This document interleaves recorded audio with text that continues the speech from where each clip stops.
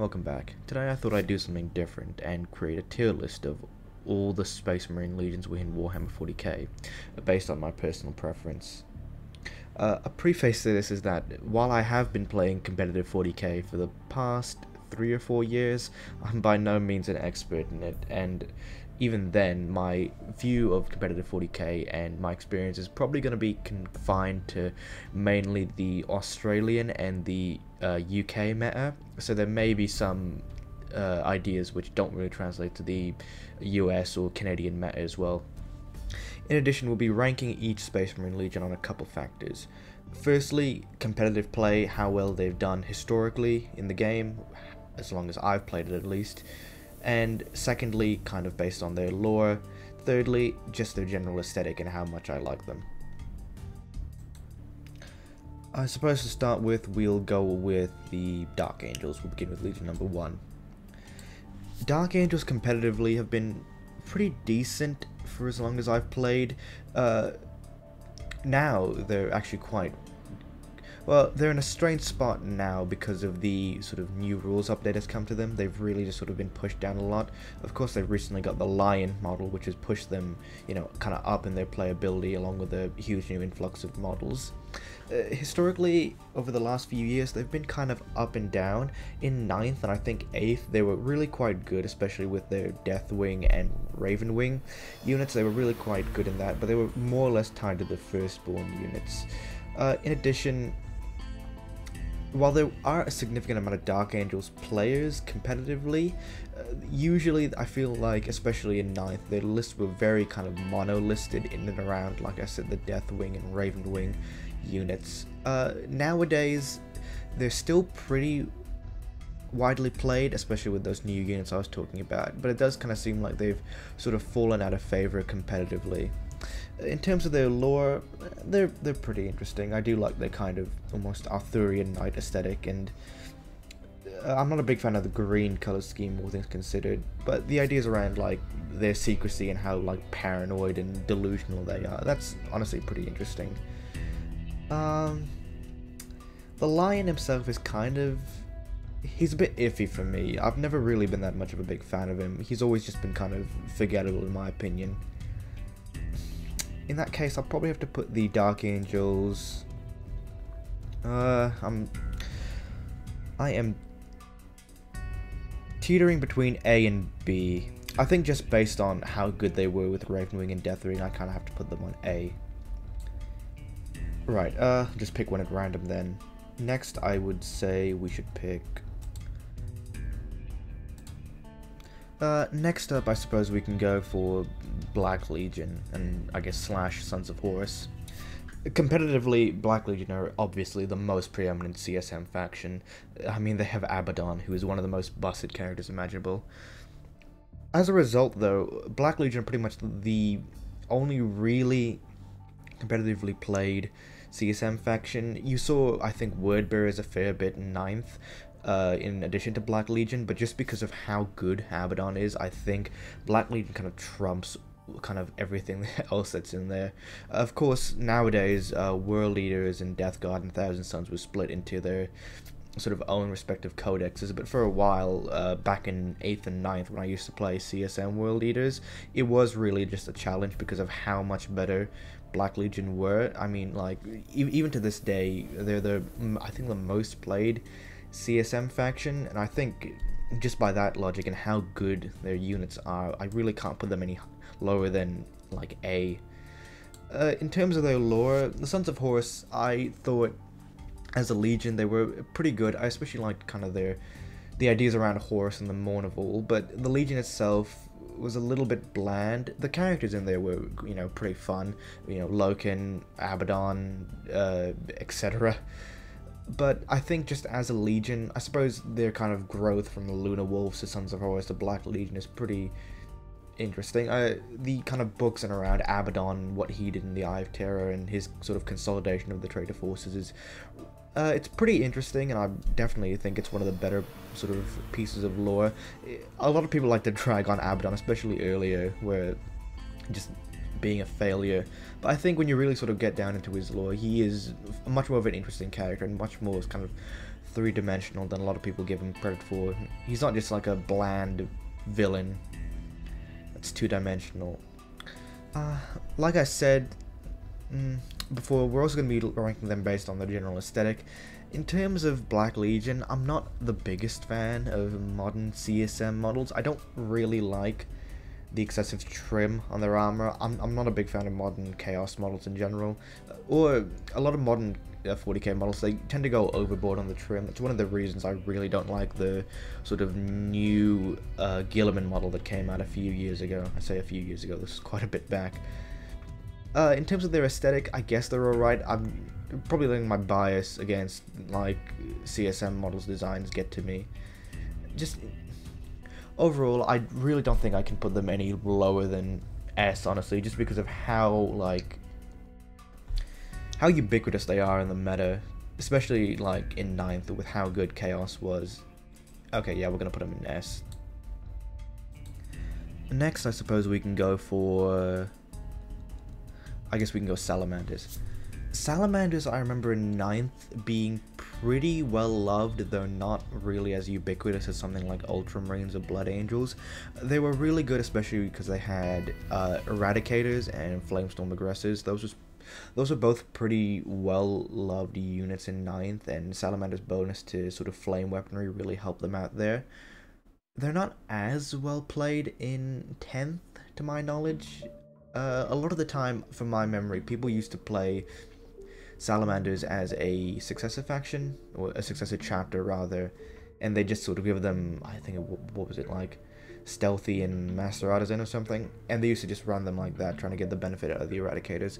They're still a pretty good legion. They have fairly good characters in modern 40k. I just don't see them played a lot in 10th edition in any of the really sort of like in any of the tournaments I've been to recently. Like I said, they were pretty popular in 9th, but they seem to have kind of fallen out of favor. In terms of their lore, I do quite like the sort of fire blacksmithing aesthetic. That's probably one of my favorite things about them, the sort of ideas around their craftsmanship and their blacksmithing and the ideas around creation. Just the kind of dichotomy of them being like these charcoal skinned ginormous brutes, yet them being like especially caring for imperial citizens and devoted to craftsmanship. I do think that's pretty interesting as a concept. In terms of their design and their aesthetic, I do like when you see a lot of their minis like Adrax Agatone, with the kind of dragon skin theme, or the like mantles of Drake skin. I think that's a really cool aesthetic, which I wish they'd play into more. Their general color scheme I'm not a big fan of. I don't really like the kind of foresty green color that they have going on. With Dark Angels, I'm not a big fan of their green either, but you can sort of paint them to such a degree that the darkness of the green kind of obscures it. But with Salamanders, the color green doesn't really work on them. It's almost like it's sort of too light to be one shade and not dark enough to be another, if that kind of makes sense. Some of them, especially when people paint them with like a very grimdark aesthetic, it can look good, but just generally I'm not a big fan of them.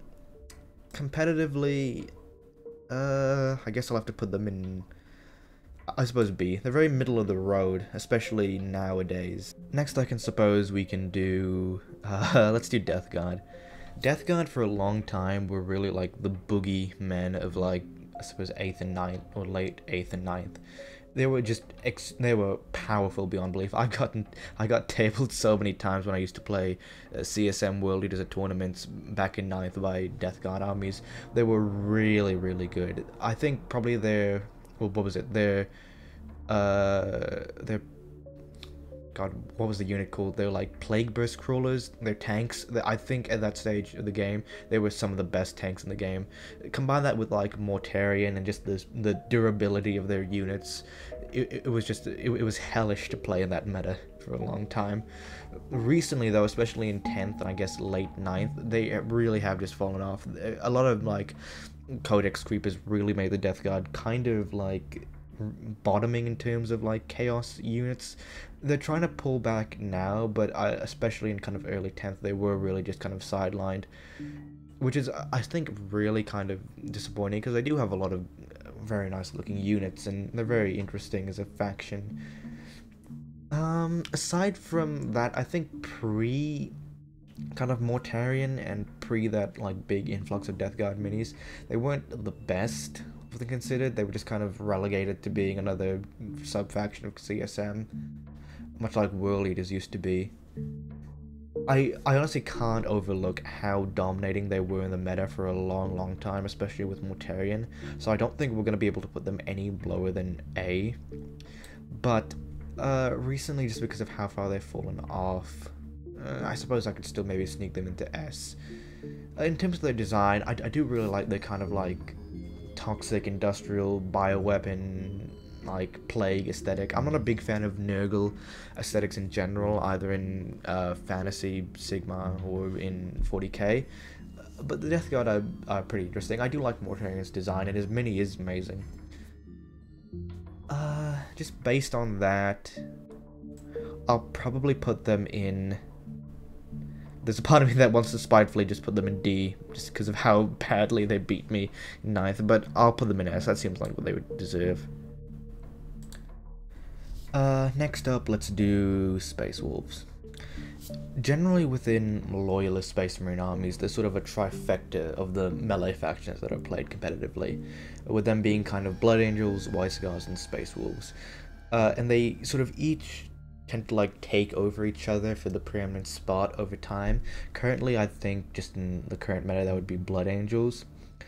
Space Wolves tend to be on the kind of bottom of that kind of like group for the most part. They were pretty strong in I think 8th and 9th. They were really quite good for a long time. Well, not for a long time. They have short bursts of being pretty good, but Blood Angels and Scars tend to have more stability in that.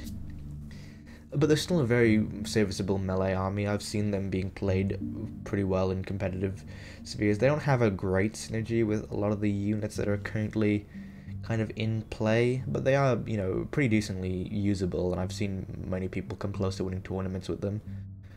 In terms of their aesthetic, I do really like their kind of Norse Viking aesthetic. I wish that Games Workshop would play more into that, rather than just having them be wolf, wolf, wolf, wolf, wolf, wolf, wolf. I think that really kind of like degrades what they are as a faction, just to kind of like relegate them to only being wolf references.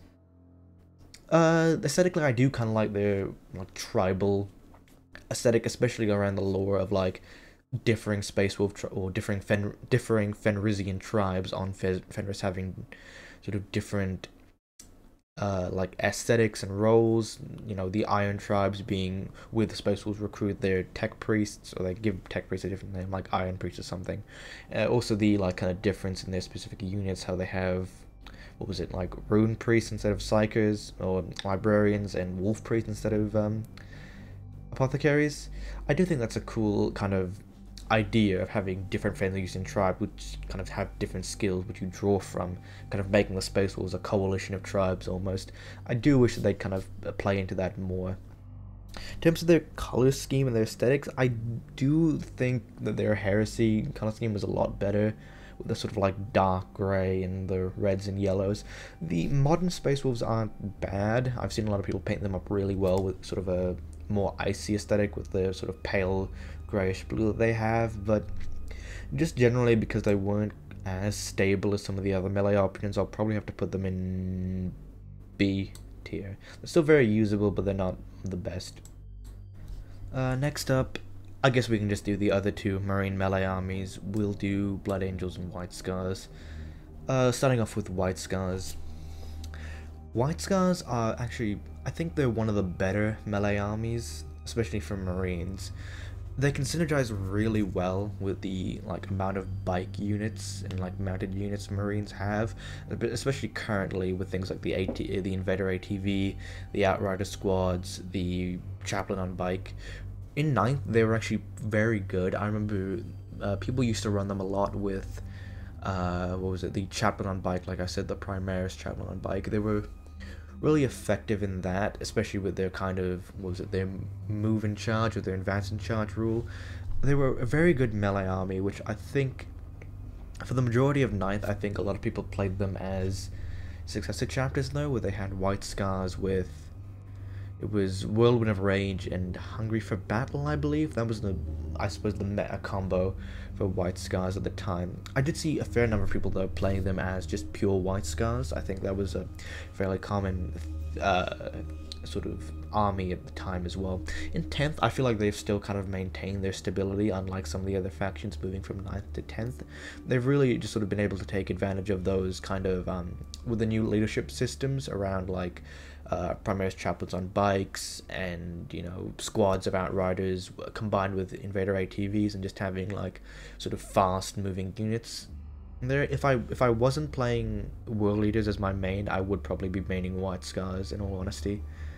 I really do like their kind of like the Space Wolves, kind of like tribal Mongolian aesthetic. I really like their kind of white and red color scheme. That's probably my favorite combination of colors. My World Leaders army are painted up in like a mix of heresy styles, so they have like white and red and blue and red, but I'm getting off topic. In effectiveness, they were never so dominant in the melee scene that they would like eclipse all of their options. They were a very solid, like maybe not all around, but they were a very solid melee army for the majority of 9th edition. And I think you could still, in effect, play them very similarly in 10th edition. In addition to that, I think Corsair Khan is a very... He's one of the better Marine captain characters. You have, for like, Age Legion, you know, Blood Angels have Mephiston, White Scars have Corsair Khan, Ultramarines have Calgar, and I guess Tigerius, that kind of thing. I think Corsair Khan is one of the better ones out of those kind of lineup. He's not the best just because of how mounted the White Scars army is. He tends to lag behind. A lot of people I see use them just as sort of like something attached to assault intercessors now, just to give them that extra punch to move in. I see White Scars being played a fair bit in tournaments with that kind of breakdown of just mass sort of bike cavalry supported with a few leaders, and then just having Corsair Khan on the wings with his assault intercessors. I see that as being a fairly common play. Based on that, I'm probably gonna have to put them into I think we're gonna have to put them in A. I don't think they have the breadth of abilities to get them into S, but they're not like, they don't lack in anything to the point where they'd need to be dropped down to B. Alright, next to round out the melee armies, I guess we'll have to do Blood Angels. Blood Angels, Blood Angels, Blood Angels. Blood Angels were probably one of the factions I considered playing the most outside of World Leaders, but for the longest time, especially in 8th and 9th, they were really mono-listed, especially with how good the Sanguinary Guard were. The Sanguinary Guard, I think, in 9th were probably one of the best melee units, especially that were available for Marines, but as a result of that, Blood Angels lists for the longest time were just kind of focused primarily on just getting as many Sanguinary Guard and, I guess, Death Company, either Death Company or Jump Assault Pack troops into the army, which as a result, just for me, it didn't really seem fun to play. It just sort of felt, I don't know, very curated.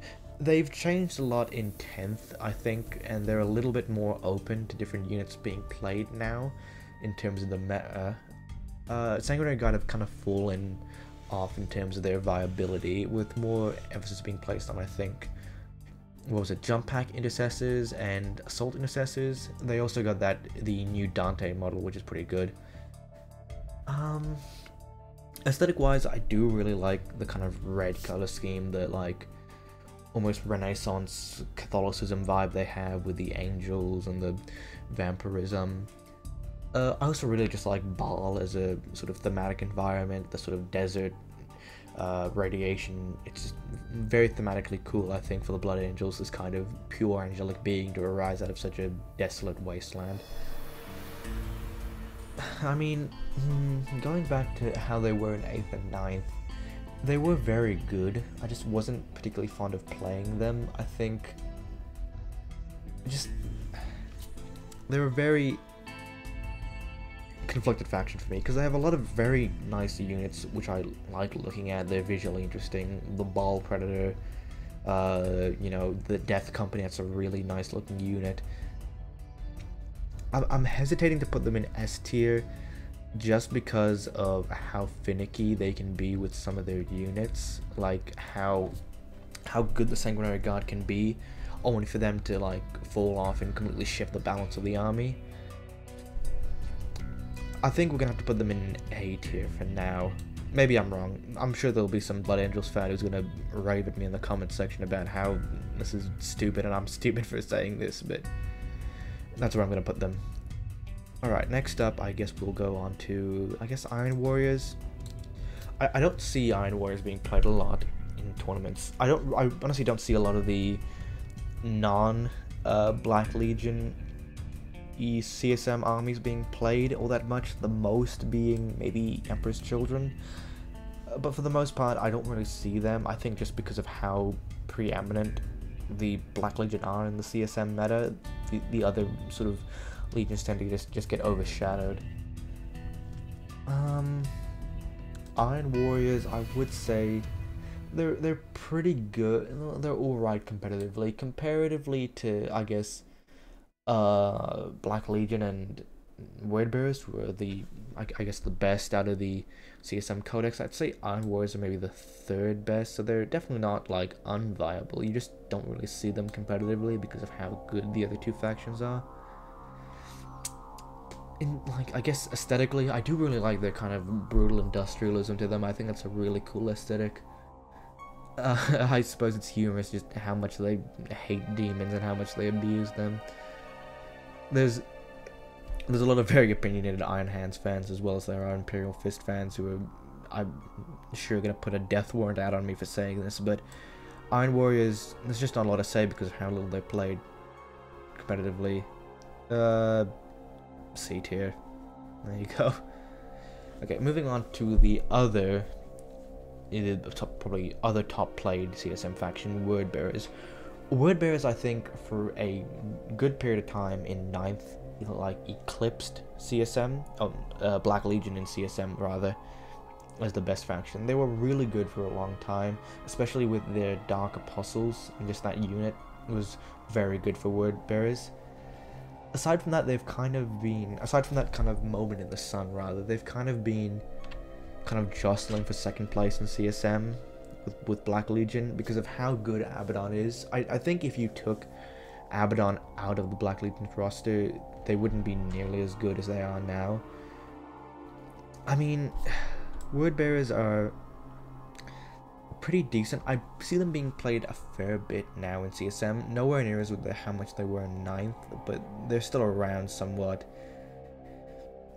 I mean, aesthetically, they don't really have a lot going for them. They're kind of a bit generic in terms of their sort of flavor, just being kind of a more fanatical variant of Chaos Space Marines. I do kind of like their almost Middle Eastern,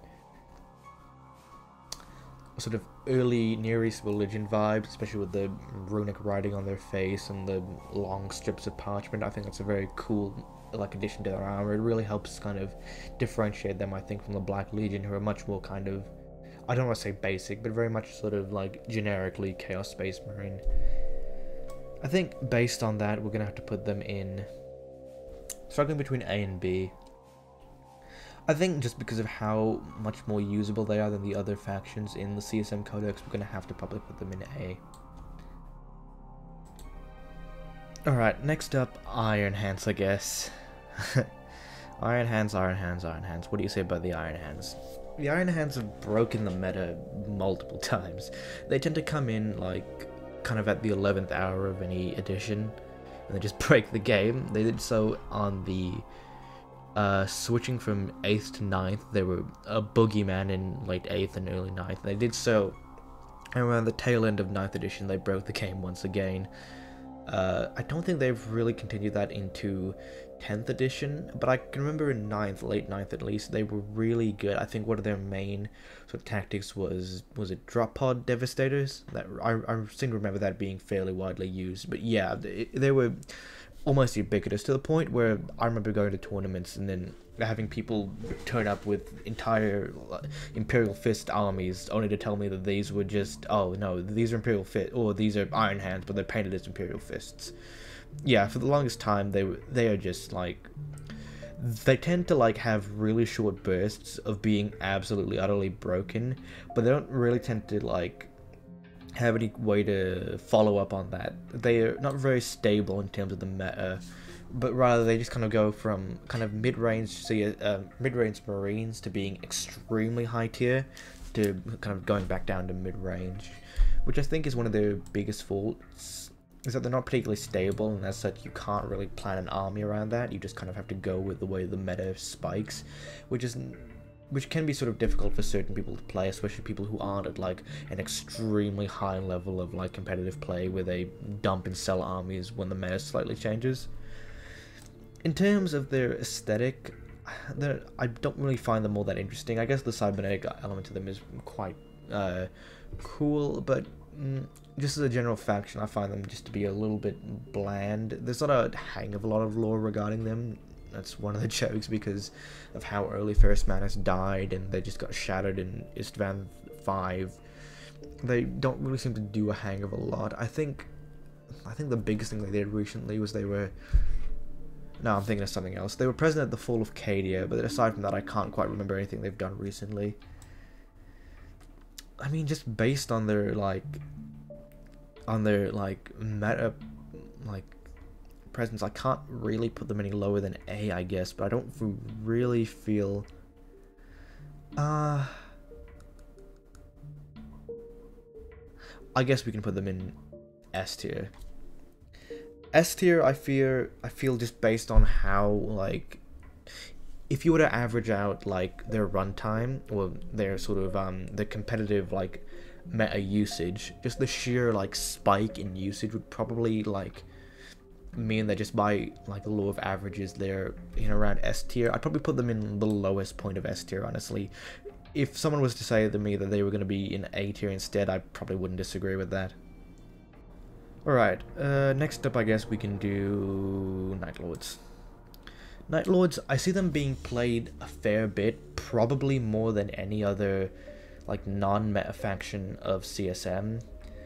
They're really quite, I think they're probably the second most like unique CSM faction, especially recently because they got the Kill Team upgrade sprue, which transforms the sort of regular CSM troops into Night Lords. Aesthetically, I think they're probably one of my favorites aside from World Eaters. Just like, I just really enjoy their kind of like trophy idea, like their kind of gory trophy ideas, especially in around some of the heresy units like the Night Lord's Contemptor that they used to have in Forge World with the dead corpse draped across it. I think was just like, aesthetically it was just really, really cool. Based on that, I can't put them any lower than B, I guess. I can't put them any, I'm definitely not gonna put them in C, because they are played a fair bit. I don't really see them getting to like extremely high levels in tournaments, but I still see them around a fair enough bit that I think they can just be justified in going into B tier. Yeah, I guess we can put them in B tier. In terms of their units, I see them, they were used quite a lot with Raptors, I believe, in 9th, and I think the Lord Discordant was pretty good for them as well. Other than that, they was pretty well versed in just using basic CSM units. Yeah, I think just putting them in B would probably make sense. They're very middle of the road for just armies, I guess, but very kind of up there for CSM, I guess. Not as low as something like Alpha Legion or something. Alright, next up we have the Ultramarines, the poster boys. Competitively, Ultramarines have always been very middle of the road for Marines. They've pretty much always just been as good as Marines are in the meta, which is generally pretty high ranking. Competitively, I've seen them being used quite a lot, especially in 9th edition. They were very widely used. They tend to make a really good use of a lot of Marines units. I remember when Plasma Inceptors were like busted in the meta, they would have tons of them. Their rules were also pretty decent. What were their rapid redeploy and was it the advance and shoot or the retreat and shoot? I can't quite remember. It's been a very long time since I've played Ultramarines as a faction. They also have Guilliman, which up until very recently they had the only Primarch available. I think just based on that, they've always just been one of the better Marine options. They've just been a very well-rounded unit that's always just been able to use something that's available in the Marine kit. They pretty much have the ability to use almost anything that's available to Marines and use it to a certain degree of effectiveness, where unlike something like Blood Angels or White Scars, where you kind of really have to focus in on those melee powered units to the exclusion of shooting, with Ultramarines you can kind of use everything to a sort of general effect. Lore wise, I think they're probably my second favorite. I just really like their kind of neo-Roman aesthetic, the ideas around sort of they're having their own mini empire in Ultramar, and Guilliman's always a fun character, even if I'm not particularly the biggest fan of his recent mini. I think just based on that and really just how widely played and how effectively widely played they are, there's still plenty of Ultramarine players in the current meta. I'll probably have to put them in S tier. Right, so I guess next up we should be doing Raven Guard. Raven Guard are an army I don't really see being played competitively all that much. I still see them in smaller tournaments, but just as general, I don't particularly see them in bigger area tournaments. They tend to get knocked out fairly early. They're not a bad Marine faction, they just tend to be a bit middle of the road, if a little bit underpowered. They do make pretty good use of some of the Primaris Vanguard units, like the Infiltrators and Cursors, Eliminators. They also have their unique captain in Shrike. But just generally, I don't really see them being played much. I think they were moderately popular in 9th edition, or maybe 8th. But back then, like a lot of the other ones, they were pretty much played mostly as a successor chapter, with I think a fair amount of people using them as just a basic Raven Guard, but for the majority of the time I don't remember them being played all that much. They're not awful, but they're just not a particularly competitive pick. As a result, aesthetically, I do like them just because of their, I guess, the black armor and the, Spec Ops tactical is a particularly, I guess, favorable or popular aesthetic. I'm just not that crazy about it. The white skin and the whole, like, raven ornaments, like, sort of dark, gothic look to them is pretty enjoyable. I think just purely based on that, I have to give them a C tier. They're not awful, but they're just not really that played. Alright. Next up, we have, the Golden Child, my beloved World Eaters. Right, yeah, straight up, this is just going in S tier. I'm not taking any criticism on this. World Eaters have always been my favorite faction, and at the risk of having this video end up being 2.5 hours of me ranting about World Eaters, I'll cut this short. But for the longest time, I played World Eaters when they were wrapped up in CSM, and during that time, while I do enjoy the modern World Eaters units, I feel as though the variety that they provided in CSM was a lot better than what they have now. When they moved over to the new codex for World Eaters in 9th, or late 9th and early 10th, it was really restrictive in terms of the units that they could use. It ended up being very monolisted, with the pretty much only core units being 8-bound, Exalted and Normal, and Berserkers, which I feel really detracted from what the World Eaters were as a legion, especially in the pre-CSM days. I mean, I can't argue because we have that awesome new model of Angron, but it really just does feel that they have been kind of degraded from what Games Workshop had. That being said, in the modern meta landscape, they really have changed. I remember prior to the new codex, there was a lot of focusing around on just sort of infantry. I remember the basic CSM, like Chaos Space Marine units, were fairly often used, just along with the old style of Berserkers. I remember Raptors and that being used quite frequently. The general playstyle of having, like, kind of melee infantry in transports hasn't really changed. I remember the Thermix pattern drill was fairly popular back in the day. But one thing which I do feel like which could be brought over from the earlier point of 9th edition and early 10th edition World Eaters was there was a lot of focusing on, like, the allied units, because I remember in, I think, early 10th or late 9th, there was a lot of focusing around knights, when knights were really, really good, and adding them onto World Eaters units, which provided them with a lot of, like, needed shooting. But now the kind of focus in current meta is really more on 8-bound, Exalted and Normal, like I said, and the Khorne Lord of Skulls, which is not a unit that I'm particularly favourable of. I just don't particularly feel as though it meshes well with the playstyle that World Leaders wants. Just aesthetically, I also really just like the kind of brutal utilitarian, like, it's almost like a near industrial, very like bare bones, like not really caring about aesthetics, ironically, for their like Legion with the just like pure like white armor that's like sullied by blood, the chain axes. I just aesthetically really love them. Angron's probably not my favorite Primarch. I find his character just to be interesting, but I can't really like him. I do just really like the World Leaders though as a Legion and what they symbolize though. Based on that, well, I have to put them in S. I'm a known World Leaders simp, so I have to represent anyway. Alright, next up, I think we should go Emperor's Children. Emperor's Children, like I said, with a lot of the CSM factions, they end up being really overshadowed by Black Legion, and Emperor's Children is one of the same. I see them played a fair bit, just because of... I see them played a fair bit in non-tournament style games, but just because of like how little content they've gotten over the years, they're in dire need of a sort of a codex of their own, which I think would probably push them up to somewhere like B, maybe even A tier. But at this stage, since they don't really have anything particularly unique to them, they're forced to rely primarily on what exists in this Space Marine codex, which isn't particularly kind to them. The rules around like kind of their speed and attacks are pretty good, all things considered, but just generally because of how little content they have, even compared to someone like Iron Warriors and Night Lords, I think they're going to have to be relegated to C tier.